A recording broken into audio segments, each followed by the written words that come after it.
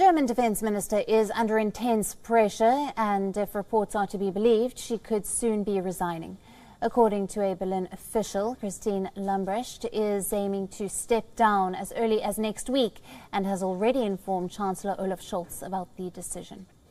The development comes as Germany, amid the rising international pressure, cautiously seeks to step up military support for Ukraine, including responding to Poland's request to send German-made Leopard tanks to Ukraine, as Kiev aims to repel the Russian forces.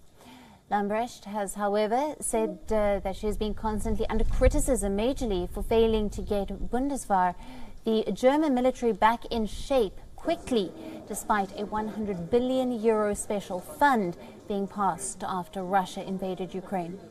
The defence minister is also being blamed after several of the Puma infantry tanks, one of the most modern pieces of German army, were put out of service during a military drill last month.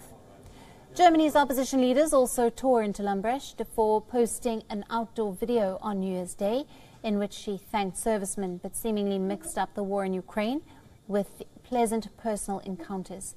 The call for her resignation intensified after the New Year faux pas, with many from her own ruling Social Democratic Party left embarrassed after the incident.